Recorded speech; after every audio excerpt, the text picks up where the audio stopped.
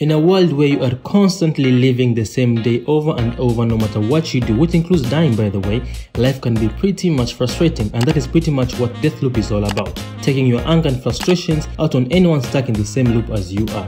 Now Deathloop is one of the best games I played of 2021 with very high system requirements, which needs you to have a proper gaming CPU, meaning an RTX GPU and probably a Ryzen 9 CPU. Welcome to my channel where I basically do stuff about gaming, and if you enjoy my content then do subscribe. So the question is, can I play it?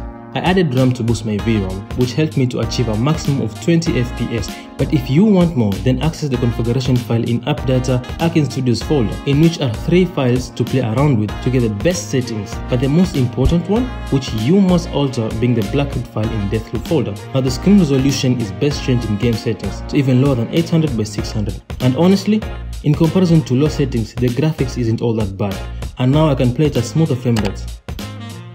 Now if you found this video helpful and entertaining in any way, then hit the subscribe button to get such content every day.